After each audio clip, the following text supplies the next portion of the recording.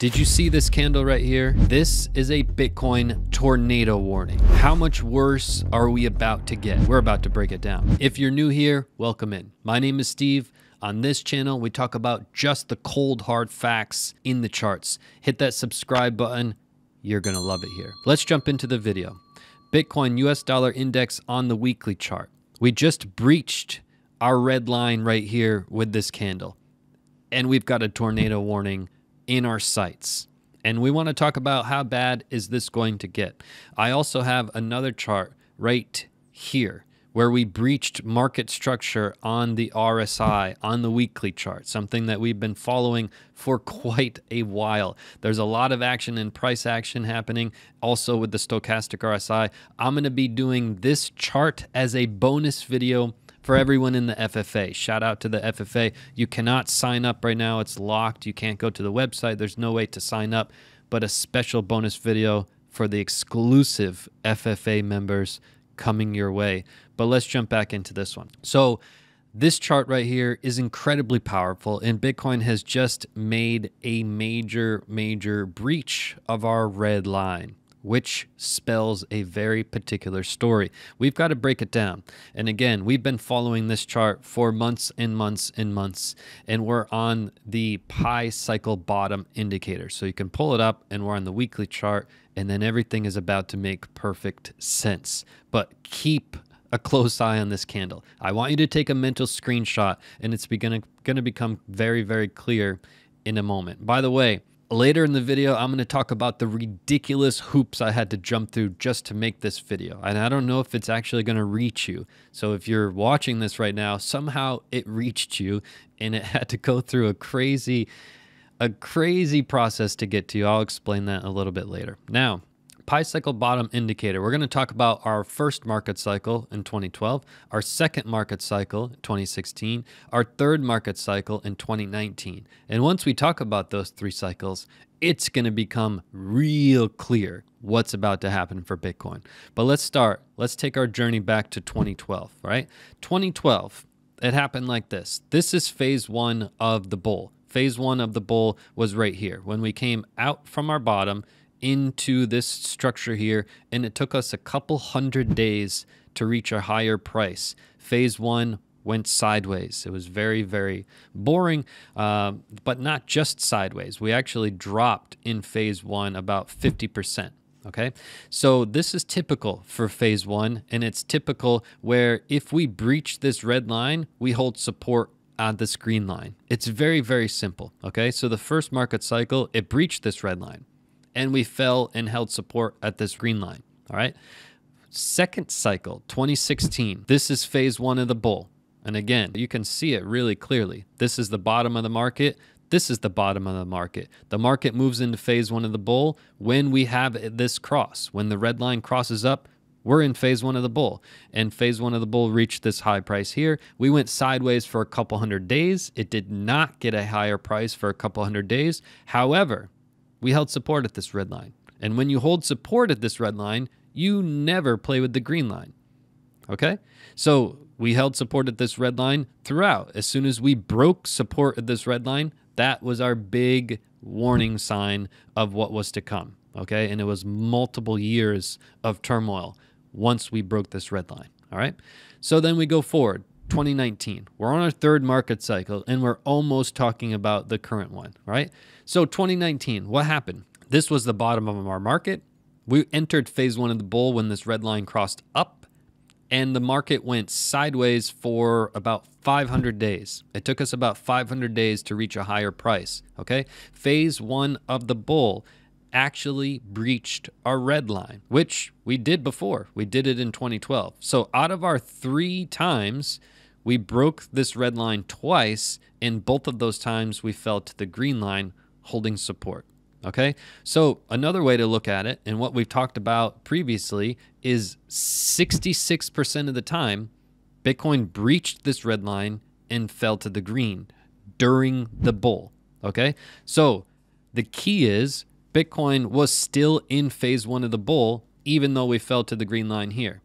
Bitcoin was still in phase one of the bull, even though we fell to the green line here. The noteworthy material is that when we breached this line here, it added about 1 year of recovery to Bitcoin. Okay, so that was breaching this line with the body closing below the red line. Not this candle. This is the candle that counted.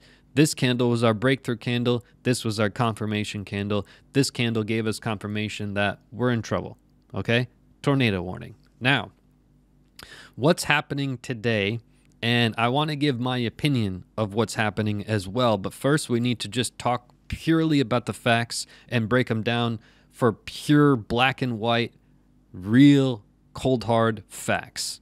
Okay, because what we've seen happen in Bitcoin recently was a drop in price and everyone freaks out, right? This happens all the time. I've been covering Bitcoin for 6 years. It doesn't matter if Bitcoin moves up a couple dollars or a couple dollars down. People just freak out.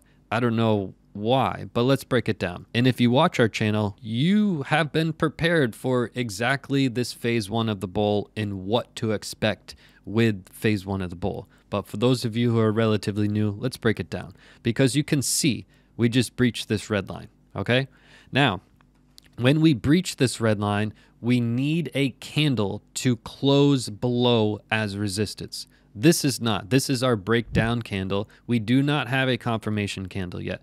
We will have a confirmation candle a week from today. And that confirmation candle, if it's below this level right here of 27,800, if it's below that when we close and we close a body below, we can tell from the previous cycle, we're probably going to drop to the green. And it's not out of the ordinary. We've talked about it many times. We've dropped to the green literally 66% of the time. It's literally the majority of the time when we break this, we drop to the green, okay? Only one cycle we did not breach the red line, and that was the 2016 cycle. That was quite literally the only cycle where we didn't breach it. The other two we did. So here we are again, and we're in the midst of breaching it. Okay, so is this out of the ordinary? Did Bitcoin do something crazy? Is the sky falling? No, we've done this 66% of the time. It's literally the majority of our market cycles we've breached this red line. It's quite literally. And is this something that we predicted? This is irrelevant of prediction or not. This is what we've talked about time and time again in every video. We said, look, if Bitcoin holds this red line as support, we'll drop to the green. If we don't breach this red line, we're not going to drop to the green. And by the way, if we drop to the green, we're still in a bull cycle. How do we know that? Because it's just the cold hard facts in the charts. We've literally dropped to the green line here, and we literally dropped to the green line here, and we were still in a bull. This is phase one of the bull. No matter what happens, if we drop to the green or don't drop to the green, we're still in phase one of the bull. So to overreact to price action moving up or down a little bit, you're going to get caught. People who are really successful never focus on the day-to-day. People who are really successful focus on the next 5 years, the next 10 years. People who are struggling to put food on the table are worried about their next meal. They're worried about today. They're going to overreact to everything today. What's going on today? What's price action doing today? What about today, today, today? Don't fall in that trap. That's what they want you to do. That's what the herd is. The herd is in this trap of worried about today, today, today, or tomorrow. Don't worry about price action today or tomorrow. This is irrelevant. Worry about the bigger move. Bitcoin is in phase one of the bull. And if you weren't prepared for a potential drop to the green, then you haven't watched our channel.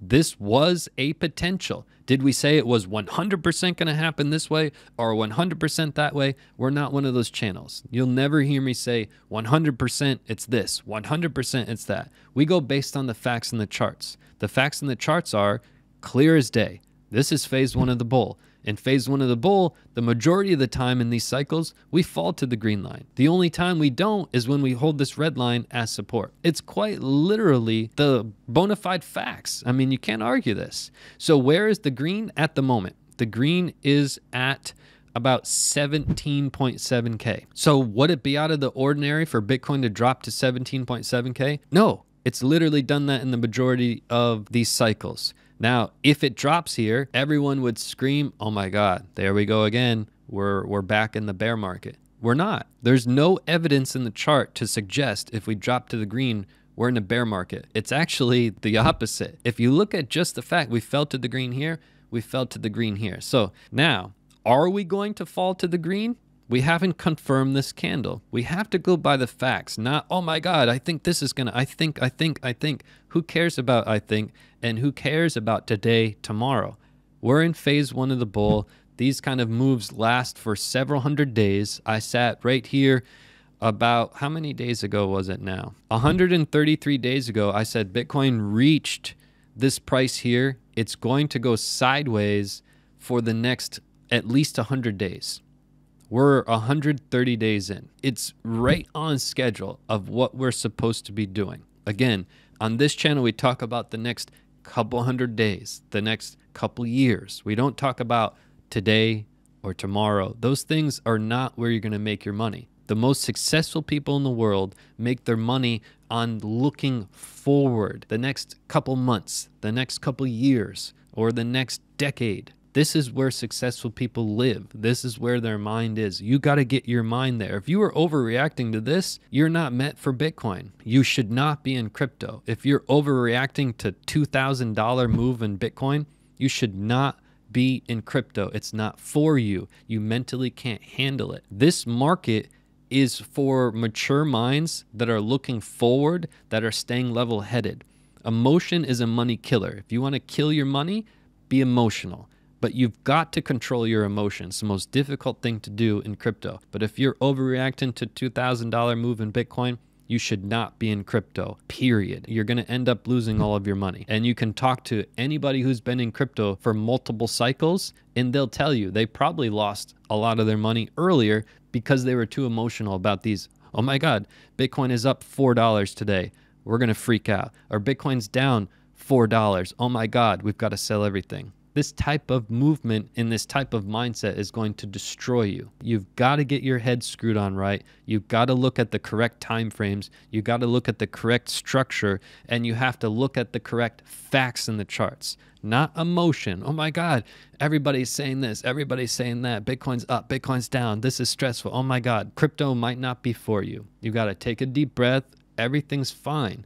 We breached our red line. Okay, who cares? It's literally 66% of the time we did exactly that. So is this out of the ordinary? Is this some, oh my God, Elon Musk did this. Oh my God, we've never done this. We've done it every cycle. We've got to look at the big picture. You got to remain level-headed. Now, I want to talk about my honest opinion. What I think is going to happen, we have to wait for this candle. We cannot make any sort of prediction without further evidence in the chart. It would be silly of me to sit here and say, oh, I think this is going to happen because we have these facts in the charts. We don't have them yet. We need to wait for this candle. On this channel, we don't make predictions based on what I hope is going to happen, or maybe flip a coin or make a prediction to get more views. We make predictions based on cold, hard facts. And the facts are, we're in phase one of the bull. Nothing has changed there. Even if we dropped all the way down to 17K, we're still in phase one of the bull. That does not change whatsoever. So we're fine. I mean, we're all good. Nothing happened.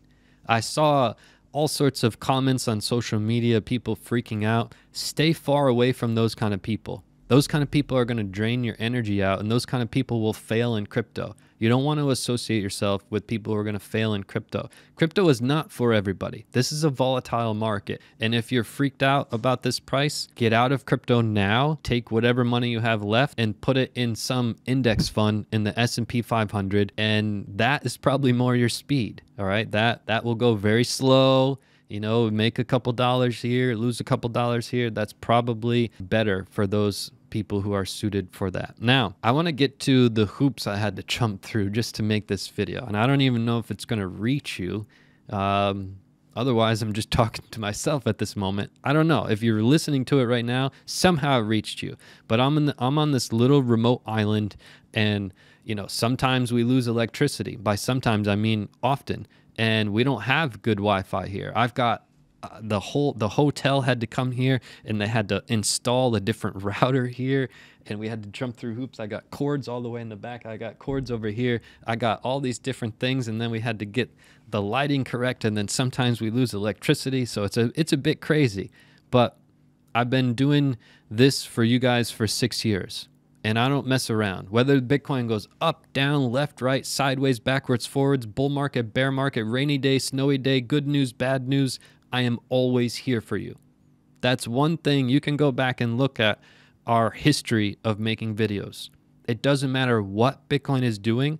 I am here to provide you value and to calm you down and to help you see the big picture. Try to find another channel that is consistently here, no matter what Bitcoin does. If Bitcoin's boring, I'm here.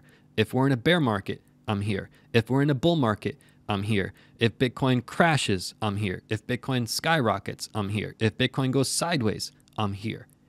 Every time. Consistency is the key. I am consistently here for you no matter what. Even when I have no Wi-Fi, no electricity, I'm on a remote island with my family trying to enjoy myself. I should be in the ocean right now, but I'm here making videos for you because we've had this move. People freak out.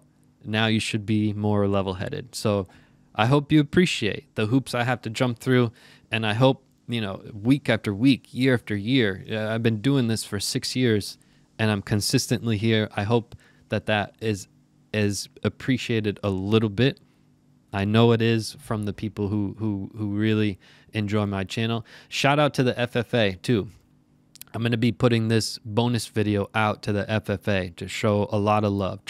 We showed a lot of love the other week to the email list. We showed more love to my students. If you're an OG student, OG, by the way, I saw some comments. Steve, what the hell is an OG?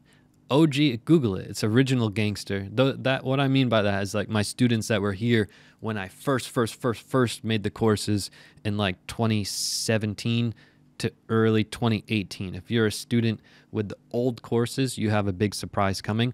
And if you're just a student of my new courses, you have a surprise coming. I'm giving more value to everybody, more value to the email list, more value to the FFA.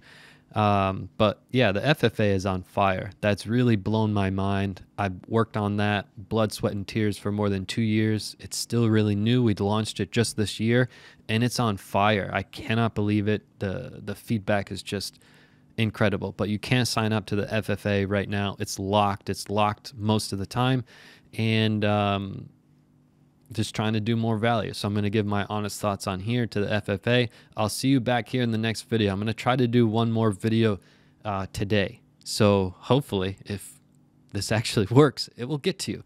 We will see. Keep your fingers crossed. I'll try to see if I can get another video somehow to your ears and eyes later today. Hit that subscribe button. Peace and love to the fellow underdogs. Do you want to know when to buy and when to sell? Click this video right now.